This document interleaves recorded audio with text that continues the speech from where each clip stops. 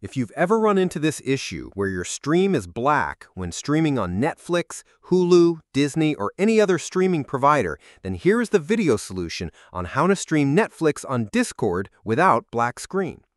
Ensure you are using Google Chrome, Microsoft Edge, or any other Chromium-based browser. Step 1. Open your browser settings. In the search bar, type Acceleration. Locate Use Hardware or Graphics Acceleration when available, and turn it off. You can find it by navigating to the System tab as well.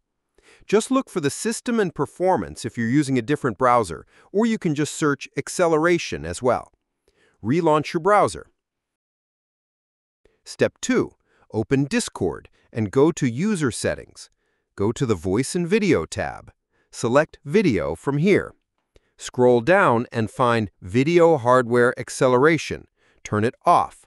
Hopefully this will solve your issue, and I'll see you in the next one. Feel free to reach out if you encounter any issues during the process. If this video helps you out, please leave a like and subscribe. Comment below if you have any questions. If you need further assistance, consider hiring a professional using the link in this video below.